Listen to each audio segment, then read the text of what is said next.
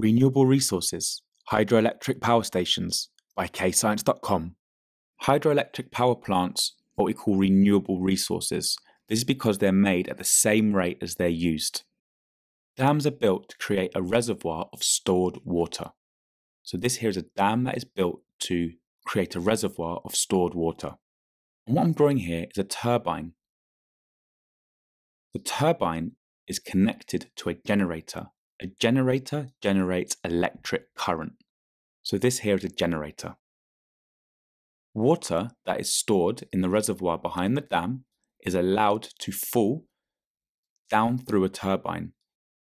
So energy stored in the gravitational potential energy store of the water in the reservoir behind the dam is transferred to the water's kinetic energy store. This in turn is going to be transferred to the kinetic energy store of the turbine. So the turbine rotates, which causes the transfer of energy from the turbine's kinetic energy store to the generator's kinetic energy store. This then causes an electrical current to be generated by the generator, which is then connected to the grid. Fast moving water drives the turbine. So now the turbine is being driven. This will then cause the generator to turn. The generator will then generate an electrical current. It's question time. Attempt these questions to check your understanding.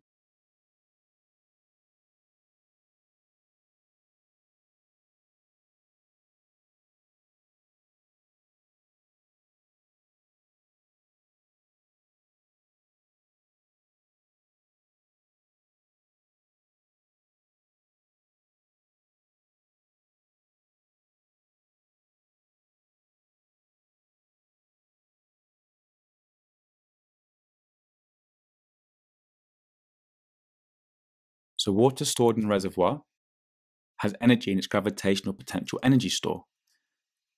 This is then transferred to the water's kinetic energy store as it begins to move very fast. This then turns the turbine. And kinetic energy from the turbine drives the generator. And kinetic energy from the turbine drives the generator. So the kinetic energy store from the water is transferred to the kinetic energy store of the turbine, which is then transferred to the kinetic energy store of the generator, which would then generate an electric current. It's question time. Attempt these questions to check your understanding.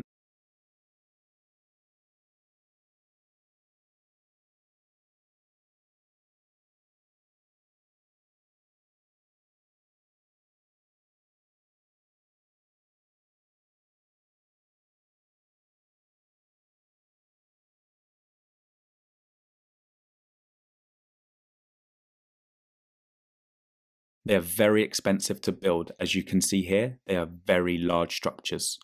And they're very polluting to build as well. This is because they use concrete and lots of it, so they're very polluting to build.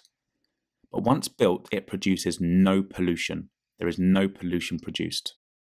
When a dam is built, reservoirs of water can potentially flood large areas of inhabited land.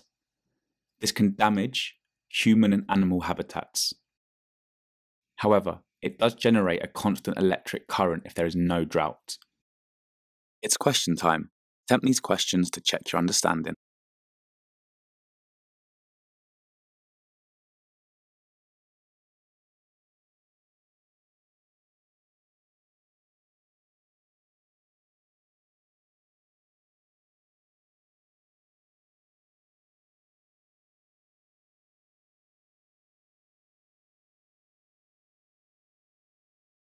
Press pause to practice using those key words.